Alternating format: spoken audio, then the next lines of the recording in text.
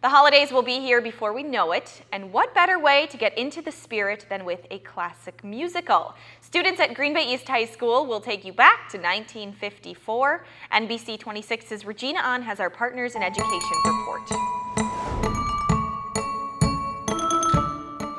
It may be a little bit too early to think about Christmas, but a very few selected students have been chosen to perform White Christmas on this stage in just a couple of months. They've been practicing since last summer, and many of them say it's a show they look forward to all year. The best things happen while you're dancing. It's a joyful show, and it makes a lot of people happy, and it's such an original and such a classic, and so I hope that we can bring to the stage the love that people already have for this show and hope that they can see a different side of it. Senior Lucas Burnett has been performing since he was 9 years old.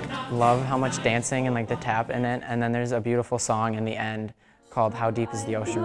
How much do I love you? He's one of the leads in this year's White Christmas musical, and he says his love for the arts has grown since freshman year. I feel very inspired by my fellow students here because everybody is so supporting and so loving. Another lead in the show, junior Addison Grant. With each melody on the piano, her passion for singing shows.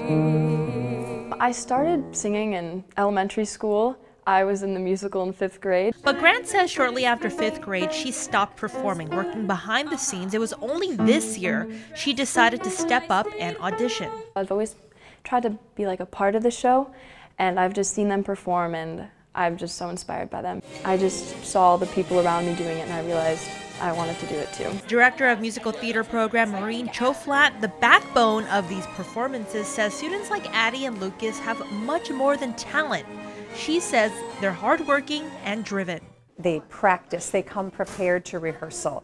From now on.